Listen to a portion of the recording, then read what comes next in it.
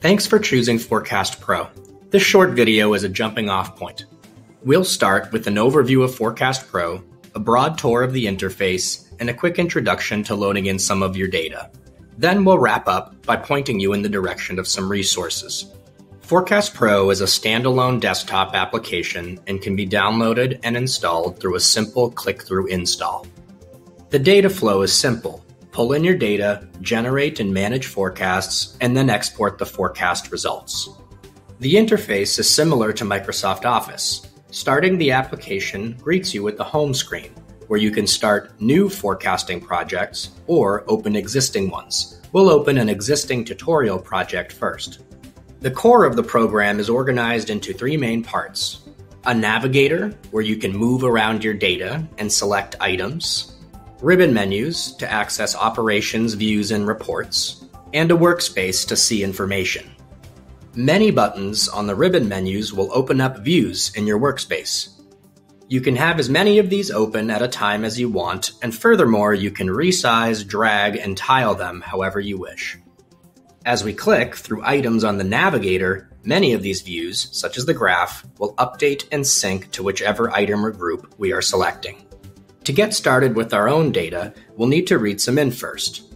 Let's go back to the home screen and start a new Forecast Pro project. This gives us a blank slate. We can manage the data for this project by clicking on the Data Manager. Though you have a lot of options here, the only data you have to read in is the first one, historic data. Notice that we can read data from Excel or CSV files or directly from a database via ODBC. If I choose an Excel file, I can simply click Read and Forecast, and once read, I can close the box and see my data, forecasts, and my hierarchy. Regardless of whether you want to use Excel, CSV, or ODBC, the data formats are generally consistent. The first columns will represent your hierarchy. You can use as many columns as you need to represent any attributes, with the leftmost being the top and the rightmost being the bottom. Just like we saw in Forecast Pro a moment ago, this example has total, category, customer, and SKU. This is followed by a required description field, which must be labeled exactly description. Then we have some calendar information, including periods per year, and finally, our data. Note that we can read our data in rows, in which case we will define the start year and period for each row, or transactionally, in which case these columns define the year and period of the data point. Once again, we read the data by starting a new project, selecting the Data Manager, choosing our file, and then clicking Read and Forecast. This will automatically generate all forecasts using Forecast Pro's expert selection system. There are many ways we can manipulate the forecasts, but for now, if we simply want to save the results, we can preview and export using the numeric output here on the Reports tab. This report can be designed via its settings in the hamburger menu, and when ready, we can go to the Export tab to save it out of Forecast Pro. Note that we can also simply right-click most reports in Forecast Pro and choose Save this page to Excel. Forecast Pro ships with a variety of free resources.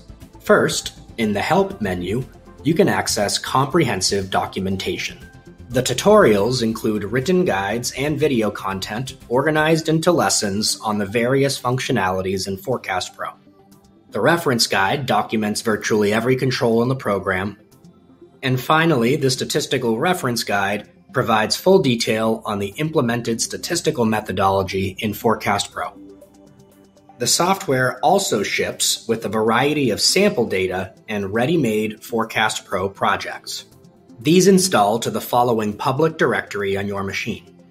If you want to simply explore the sample data, you can quickly and easily either load in some of these sample data files or go to File Open and start up some sample projects, as we did earlier.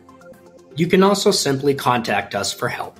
Just email us at support@forecastpro.com or give us a call, and we are happy to answer questions and help out however we can. As a next step, we strongly recommend continuing with the tutorials available in the Help menu. See you there.